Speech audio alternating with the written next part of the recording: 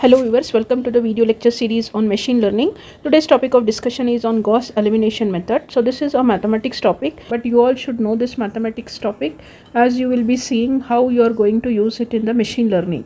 So Gauss elimination method is also known as row reduction. It is a method used to solve systems of linear equations by performing a sequence of row operations on the augmented matrix until it is in a simplified row echelon form, and you will be carrying out back substitution to find the solution. So here the words that are used in this particular introduction are linear equation. So you should be knowing what is linear equation, what are the different row operations that are used in this method, is an augmented matrix, what do you mean by row echelon form, and back substitution. So let me explain one by one these terms and then I'll solve the same thing with an example. Let us see first what do you mean by systems of linear equations. It refers to a set of two or more linear equations that involve the same variables, and the goal is to find values for those variables that satisfy all the equations simultaneously.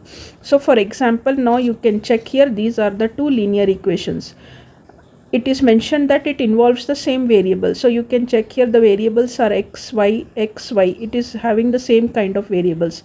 It can be x plus y plus z equal to 5, x minus y plus z equal to 8, something like this. So here you have three variables, but it has got the same variables. And not only just variables, the equations may have the coefficients also.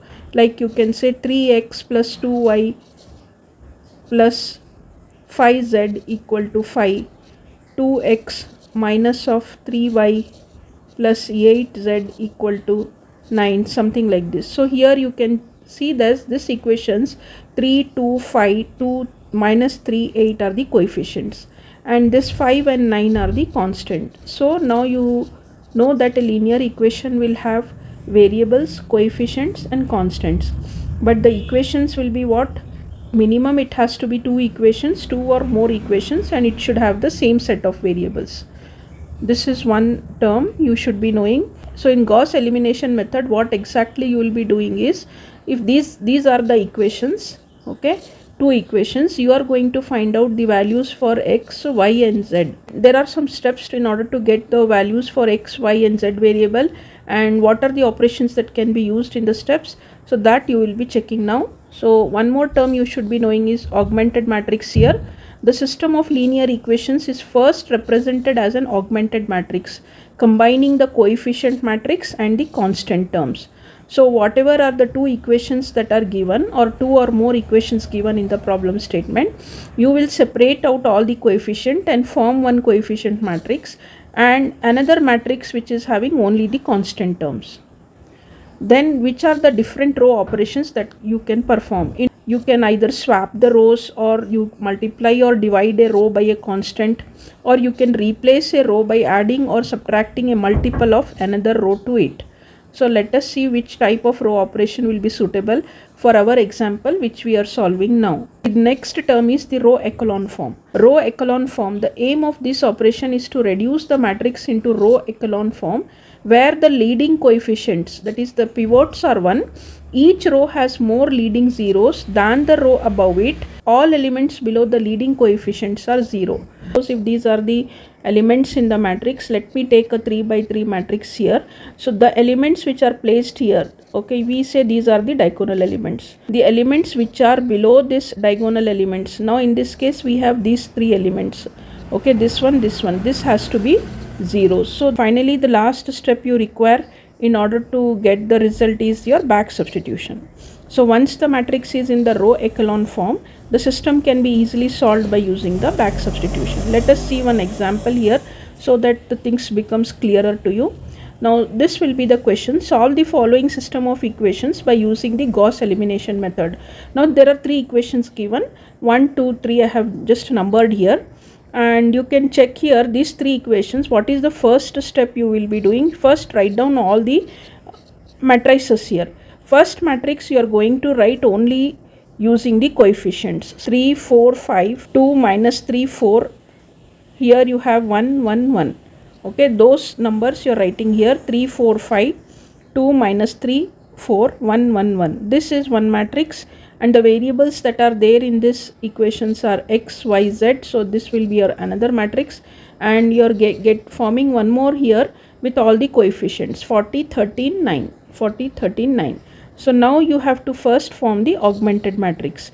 Augmented matrix is what? Combining the coefficient matrix and the constant matrix. So here I am just writing down, this is the coefficient matrix up till here, okay, and this is the separator that is used in the augmented matrix, and finally here this one you are writing all the constants. This becomes your augmented matrix. So as I said, if these are the elements A, B, C, now you just check this part, okay. In this part of the matrix, these are the diagonal elements 3, -3 and 1. So the elements below this are 2 1 1. Now you have to make these three elements zeros, 2 1 1, okay. So you are having 3 4 5 2 -3 4 1 1 1, fine. So this is your R1, R2, and this is your R3. Now you want to make this element 2 as 0. Okay, to make this as 0, you can perform the row operation. To make the simplification process easier, we can always see that a row which is having lower values can be brought on the top.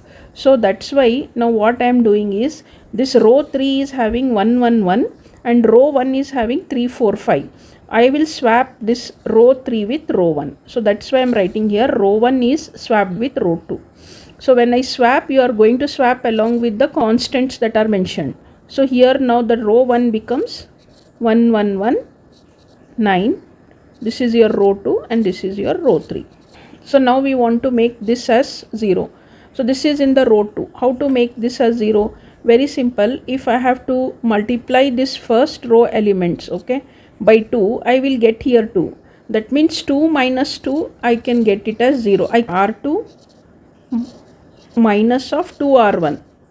So if I multiply this with 2, 2, 2 and then take the elements of row 2 and subtract this, then I will get, because my main aim is to make this element as 0.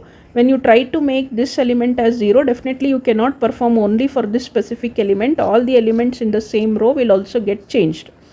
Let it get changed, but let us see that this first element becomes 0. So for us, this is the row operation that we can use in order to make it as 0. So I can write here 2 minus of 2 is 0. Yes. -3 minus of 2 will be -5. Then 4 minus of 2 will be 2. And 13 minus of 18 will be -5. So now your row 2 has become this one. Okay. Next thing is, you have to make this element as 0. To make this as 0, you can check here. R1 has got all ones. So if I multiply this R1 with 3, so I am using this operation. You can check here. What is that? R3 minus of 3R1. R3 is here 3. 3 minus of 3 will be what? 0. Then 4 minus of 3 will be 1. 5 minus of 3 will be 2. 40 minus of 27, 9 into 3 will be 13. So this is your present values in R3, right? So you have successfully made this as 0, this as 0. Now only element remaining is this one. This you need to make it as 0. And to make this element as 0, you can check the row elements that are present above it. I'll just show you what I'm trying to tell is R3 plus 1 by 5 into R2. Let me just substitute and tell you. Now R3 value is how much? 1. I'll write it here. 1 plus of 1 by 5 into R2 value is how much? -5. So this 5 will get cancelled. Plus into minus is minus. So 1 minus of 1 equal to 0. So this way we can make this 1 as 0, and you can do the same thing with the rest of the elements. So here is your row operation. I have written here R3 is R3 plus of 1 divided by 5 into R2. That means whatever are the elements of R2, we are multiplying with 1 by 5. So now you can check here, the next element in this is 2 and the element in the row 2 is also 2. So 2 plus 2 into 1 divided by 5, you will get 2 plus of 2 divided by 5. When you simplify, you are going to get 12 divided by 5. So here you can check, it is 12 divided by 5. Then the next element is 13 and the element on the top of it is 13.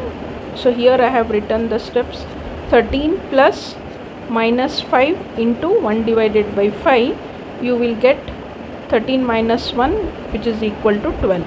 So I have written here the element 12. This way your elements in the row 3 has become now 0, 0, 12 divided by 5 and 12. So you have made these elements as 0. Now start with the row element which is having maximum number of zeros, because the numbers that are there are in each row are actually the coefficients of the variables x, y, z, and this is your constant.